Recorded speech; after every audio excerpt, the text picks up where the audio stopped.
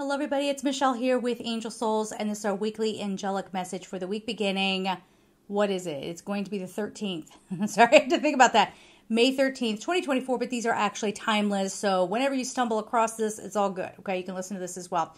So I am recording this and hopefully getting this uploaded on Mother's Day here in the United States. And I first want to start off by saying Happy Mother's Day, but also if you have a child who is on the other side. Your children are always with you. They're always connected to you.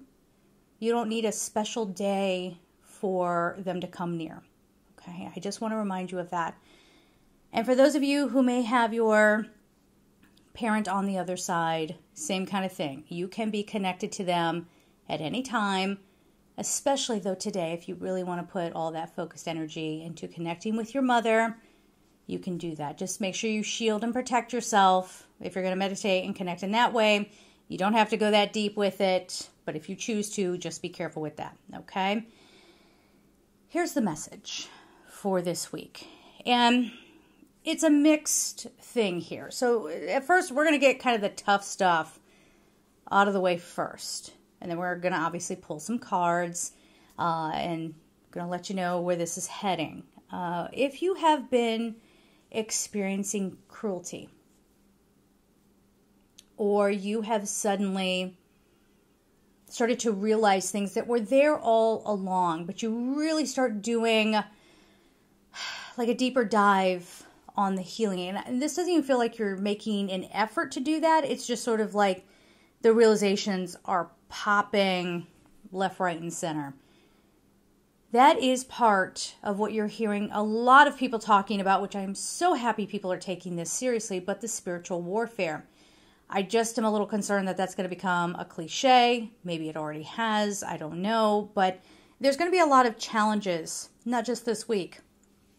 It's, expanding in the past, in the future, with, I don't know how to describe this, where it's like where you hoped there was love, you're getting cruelty instead, or what you thought was love. This is going to be a big one for a lot of you out there who are in toxic, especially love partnerships, for example, or it might be family, friends, co-workers, where you thought you could trust them. And I'm not saying that there's going to be some huge betrayal. It's more of this awakening that you have been being betrayed the entire time. That's some of the heavy stuff. Hang with me here, okay? Because we're going to get you out of this, okay? So please just stay tuned here. So this is part of your awakening process that we talk about. And remember, you're going through your individual awakening process in the backdrop of a collective energy. So whatever is going on out in the world, whatever several people are coming, contributing the energy into a certain, what am I trying to say? Everyone's kind of contributing energy that is going to affect you as well. That's what I'm trying to say. Sorry, took me a minute. So, so what we're finding is that, I was talking about cruelty. So people wanting to be cruel or manipulative or condescending, dismissive, whatever, just trying it with you. And somehow you're made out to be a bad person if you stand up for yourself, if you set a boundary. And yes, that does get tricky. It absolutely gets tricky. I just think that the darkness is working overtime here because it is crumbling. It is falling down. This is going to go on for a while, okay? This might also be a time when you realize, oh my gosh, there is a pattern between, speaking to this one person and leaning on a vice. Like maybe you're fine until you have this interaction and then you go off, and I want to be careful with what I say here. Maybe you eat too much or you start shopping or, or do you know what I mean? Again, they're getting so strict with what we say here. So you know what I'm saying.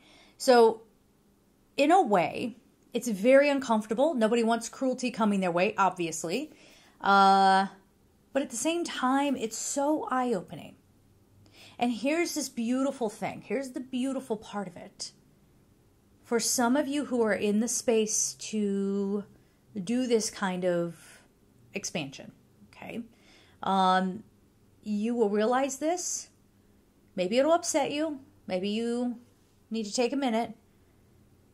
But your rebound time is so swift and almost immediate, I want to say, that you can very quickly move on in your understanding. So here's how it's going to look. So if somebody does something, or you, like for me, I've done this where I had a dream about somebody, and I wake up the next day. Comment down below if you've done this. We dream about somebody and they do something in the dream, and then you're just mad at them. Now, that becomes a big joke. But for people like me, and probably for a lot of you who are attracted to this video, you're attracted to this video because you have these emotions, you have these feelings, you have these ways of sensing things beyond what other people may see. Now, that doesn't necessarily put you above it. Well, it doesn't put you above people, but it can make things a little difficult when you feel like you're never understood, right? And it can make you feel isolated and all those kinds of things. That's why we have communities like this one here, yes?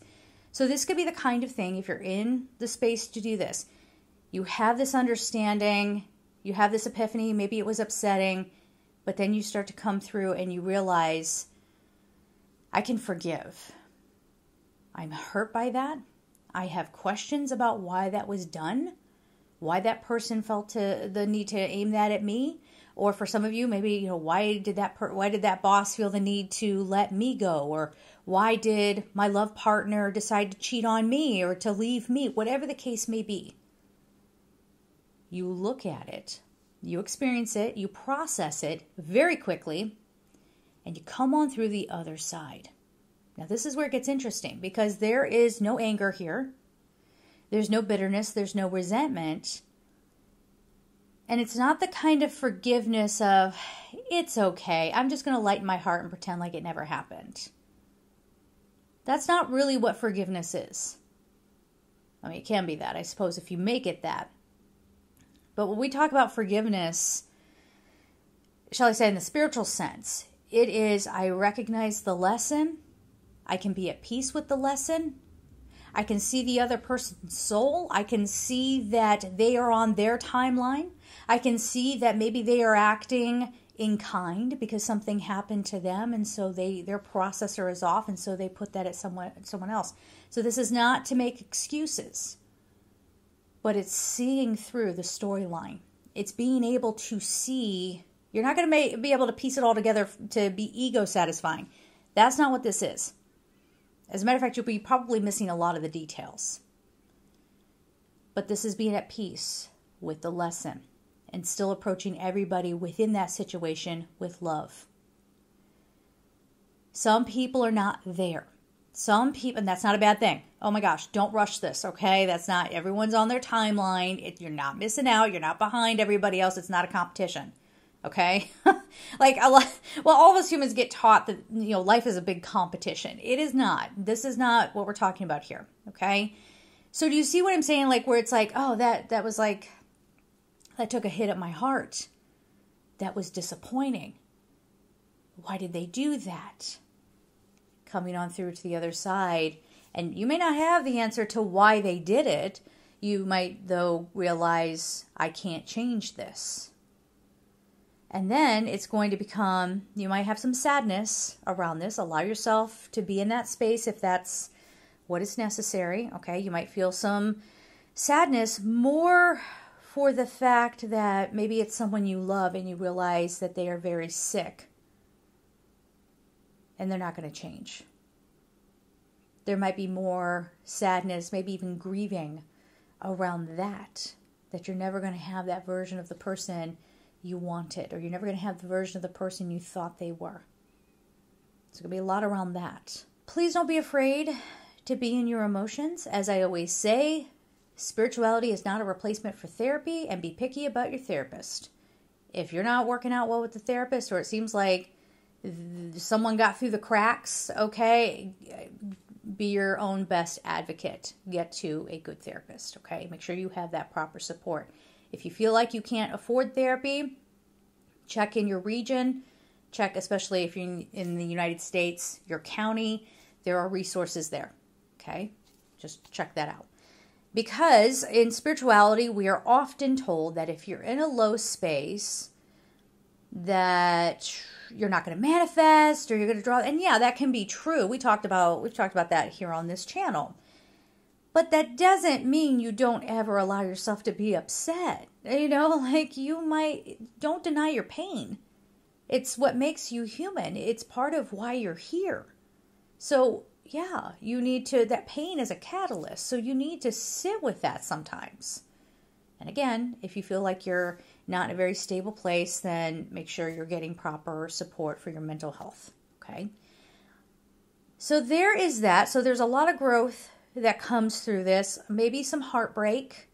Again, I feel like it's more heartbreak around, I mentioned this in another video, where you see somebody who maybe doesn't have empathy. They're reaching for it. It's like they're trying to fire up a part of their brain that got turned off a long time ago. Maybe because of trauma. I'm not an expert in that and how that works. But you can see them. You see them struggling with it. And then they default to the cruelty. We should also say here, obviously, if you are in a situation, okay? Again, I got to be careful with what I say here, but a bad situation, you have resources. There are things around you, people who can come and respond to that, okay? So make sure you're taking care of yourselves out there. The bigger bright spot is that this is freeing.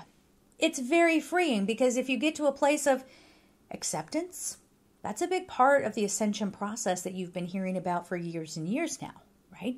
Getting to a place of not apathy, but acceptance. That person is who they are. I will not be able to ever change them, nor should I. It is not up to me to decide who someone else should be. That is up to God and that person's soul and the agreement that they have between the two, right? So we shouldn't interfere with that. However, if you are somebody who's been on the receiving end of this horrible treatment, it's not that you're accepting the horrible treatment. It's that you're accepting that is who that person is. And this, having that knowledge now, being armed with that understanding, here's how I can navigate my life so that I am happier and healthier. I hope that makes sense. Leave your questions down below or share your experiences if you care to. Just please be careful in the comments. I know maybe it's a little freeing to just start typing and then it just starts coming out. You want to be careful with what you're sharing on the internet, okay? So just keep that in mind. Use a journal first if you want to. Or just leave a quick comment and let that be a writing prompt for you to get some of those emotions out. So this is going to be a big step, I think, in a good direction with maybe a little bit of a bumpy start. Okay, well, let's get some cards. Actually, I want to clear these out. I don't think I did since the last time. So while I am doing this, let me give you a quick update. I'm wide open. Probably, it should be the next 2 weeks for live reading sessions, okay? So live readings you can do in half-hour increments. So I've had people get a half hour. Live readings, the half hour goes super fast, okay? Like, it's even fast to me. I look up and I'm like, oh, gosh, it's been a half hour. So if a half hour is what you can do, you can book a half hour. Just we have to, be, I guess, concise and make sure we get everything out. But I've had people schedule up to 2 hours to sit in one session. If you want to sit with me and you're not going to get bored with me for 2 hours, it's up to you, okay? It is up to you. So I'm wide open for scheduling those, and I will start scheduling those tonight. Usually what happens as soon as I launch a video, sometimes it takes about an hour. Depends. I mean, it varies, but like about an hour, and then people start reaching out and wanting to schedule. So just keep that in mind. Courses, workshops, those kinds of things. I'm still doing that. It's just that those go in hour increments. The live readings go in half-hour increments, so you can do a half hour there. The courses are a minimum of an hour, and we can workshop. And they run pretty much the same cost as a 1 hour live reading. The only one that's different would be angel mediumship. That costs a little bit more because people can use that for professional purposes. You know what I mean? Okay, and it takes a little more energy to do that training. So yeah, you get the hour. We can talk about how to connect with your angels, how to work with a particular archangel, however you want to approach that. Now, sorry. So if you want any of the live sessions, email me. It's just easier. Email me at angelsouls444 angelsouls444@gmail.com. Okay? Did we get that? angelsouls444@gmail.com. If you want a standard reading, I'm still having a pretty good turnaround time on those. Again, I wish I had a better way of doing this, but I never know how many people are going to come in or how many people are going to get in ahead of you. Maybe nobody does. And you're just like the next one up. So not too much of a wait time on those. You can book those at angelsouls444.com. Thank you. Thank you for hanging in there with me. It's a lot to say every week. All right. Let's see. What's the good news? What's the good news? Tell me. Gratitude. Interesting that we're starting out with that after that big long message about the cruelty. And it's a weird time. I'm not going to lie to you, because it's one of those things where you might in your head go, how in the world would I be grateful for poor treatment? Why in the world would I be grateful that I got dumped? Right? Oh, I got a gratitude story. I was engaged. The guy was horrible. He was psychologically, okay? And it got physical too. I'm not going to lie to you. It did. He was awful. And then he cheated, and I snapped out of my stupor and was like, this is a no. Let's cancel the wedding. So there were consequences for that. I canceled the wedding. It's probably the strongest thing I've ever done in my life. That would be a situation where it was awful. It was a dark night of the soul kind of moment. Nobody wants to go through that. But I had a lot of gratitude that it happened, because, oh my gosh, if I had stayed with that person, it would have only gotten worse. He wanted to use me as a baby factory. It was a lot. So here we go. Crucifixion. This is what some of you are going to be feeling like this week. Do you see what I'm saying? But it's a weird mix here. I don't know how else to explain it. It's like all these things are going on, and it breaks your heart. It hurts. You might be then less motivated to go do the things that you love. You might be feeling like you're getting hit kind of hard, okay?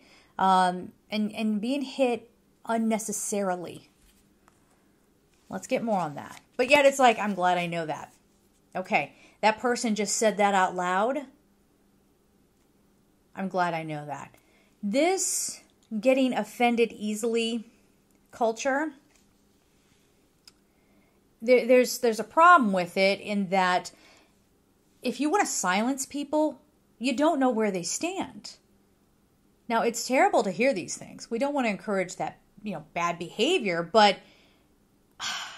if you're like, don't say things because it offends me, and then people just hold it in, and then you find out another way how they feel, it's better to give them some space to put it all out there so you know what to do with it next, okay? Like, wouldn't you rather know that someone's not on the up and up? You know what I mean? Here's your good news. Oh, wait. Oh, I just put that right up in the lamp so you couldn't see none. Here you go. It says love. Guess what kind of love that is? It's divine love. I feel like this is love. They're saying from the team. So that would be your spiritual team, but also what we call soulmates. But like your soul team here on earth that they have incarnated with you. Okay? So this tells me that this might be a tough time. Here's what it is. Imagine this being a week of like the Saturn return. Okay? Whatever's not working, I don't care what age you are. Saturn return happens, what, guys? Help me out. 28 and a half to 30, I think. Correct me in the comments. And then I think it's like, what, 59 and a half to 60 some years old? I don't know. But whatever's not working in your life comes crashing down. That's when that relationship thing happened to me. And I thought, oh my gosh, look at that. I heard all the astrologers talking about it. Here we go. My life was a mess because I was going down the wrong path. Absolutely going down the wrong path. And I got going in a far better direction. So want you to know that. But there's just all this love coming through, and it's like clearing away all the stuff that doesn't serve you so that there's room for the good friends who aren't just shallow, vapid, judgmental, snobby, whatever, pretentious, like people who just, like they collect people like they're objects so they feel more popular. Like, do any of you feel like you're a filler person? Meaning you don't get the invite unless an entourage is required wherever you're going? Yeah. So this is clearing that stuff away. So there's room for real love and real support. This is good. This is good. We like it. The resurrection. Okay, that's a little weird. That's a little weird. Okay, let me go back. I'm knocking things around. We're fine. Wow, you got these two. Something has to go away. Something has to end because it's not for you. It needs to go in a far different direction, but it's a good direction. It gets you in touch with love, like a true sense of love, but maybe you never even imagined. Okay, let's get a card out of this deck. I got behind on comments. Someone I think was asking what this deck is. This is and thank you, Steve. Steven, I think you were the one who answered him. Again, I was like scrolling through really quick. So thank you, if I remember that. This is the Mary Magdalene Oracle by Tony Carmine Salerno. I have these linked. I don't know. And then this one, I don't remember what this one's called, but it's Colette Baron Reed. Okay, that I know. Love her. She comes up with these fun decks. All right, let's get another one here.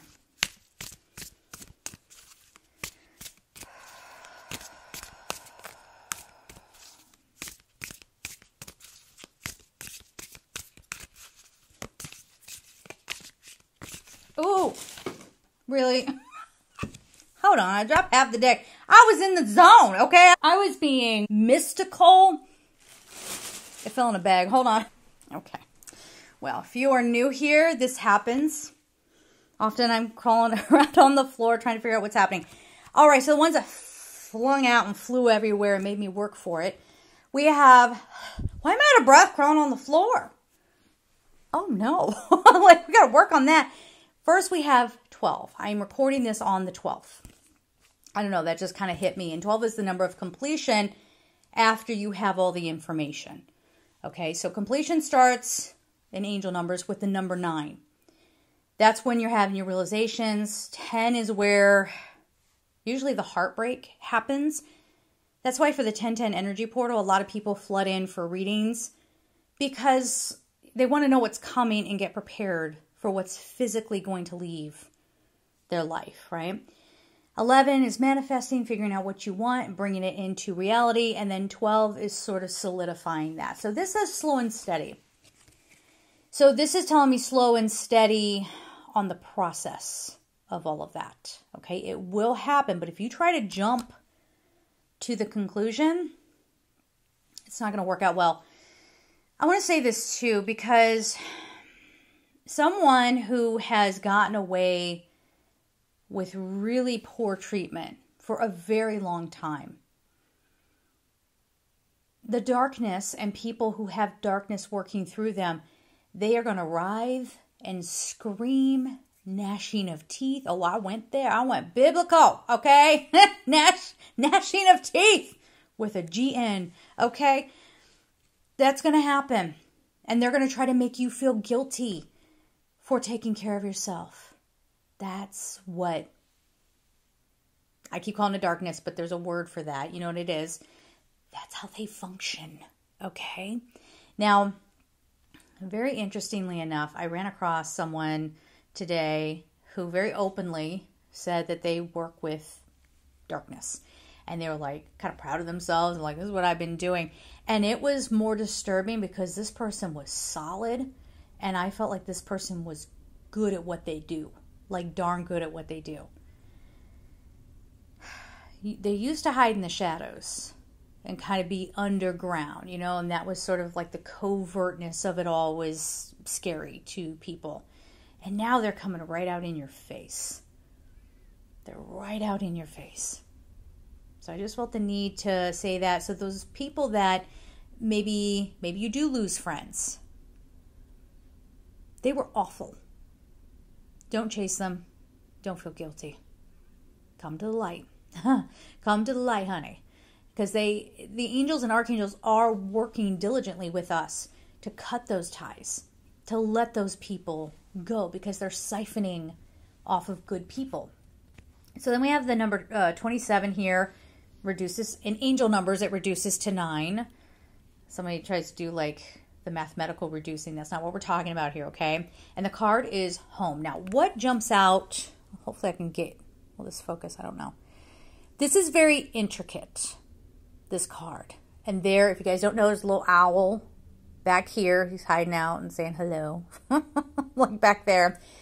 This just feels like all the intricate workings of a dynamic, of energy flow between people.